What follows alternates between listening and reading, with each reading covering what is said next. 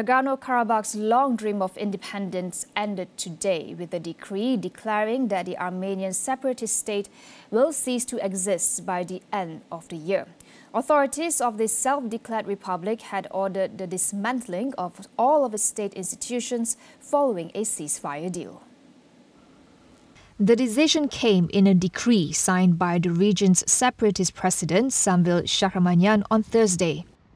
The region, which had been controlled by Armenians for 3 decades, was seized by Azerbaijan last week.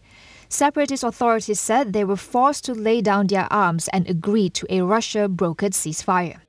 More than half of its majority ethnic Armenian population have now fled the region.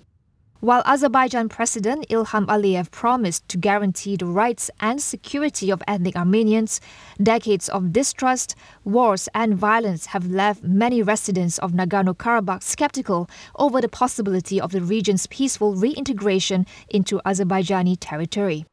Nagorno-Karabakh is recognized internationally as part of Azerbaijan, but Armenia took control in the 1990s following the collapse of the Soviet Union.